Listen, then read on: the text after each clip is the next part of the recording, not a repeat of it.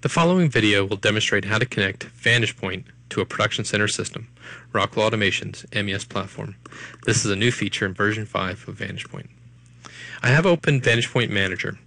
I'm going to navigate down to System, Sources, and Production Center, and this is our new connector. Expanding the connector, you'll see that I have the ability to connect to multiple Production Center systems if necessary. There's also a collection of what we call shared queries. These are common queries that many systems use, and we've put them in here to make it easy to bring back common information from Production Center into VantagePoint. Let's create our connector.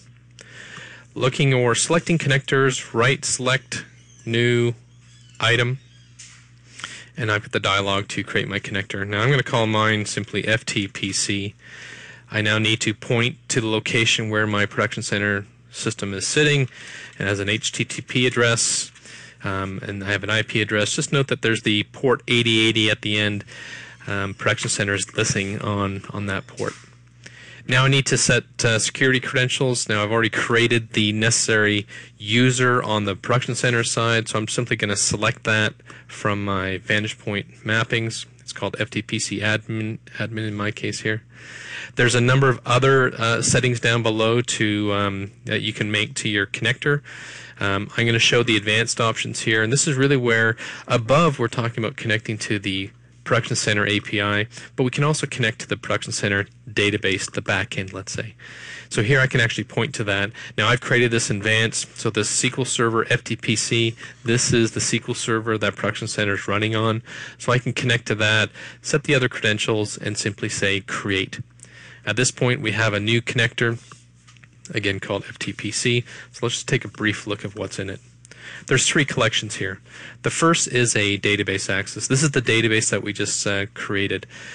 So we have the ability to create tag providers. This is where we can turn transactional data into time series data so that we can trend data coming from Production Center on top of data coming, let's say, from Historian in our trend tool in Excel and in our other clients.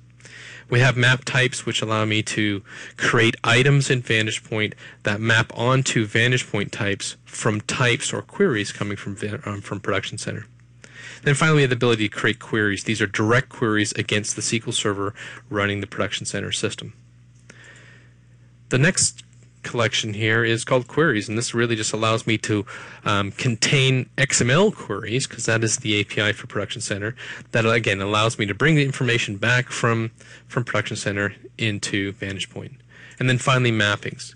Mappings allow me to create items within VantagePoint based on VantagePoint types, map to types or data coming out of Production Center. And that is how you create a Production Center connector in VantagePoint. Thank you.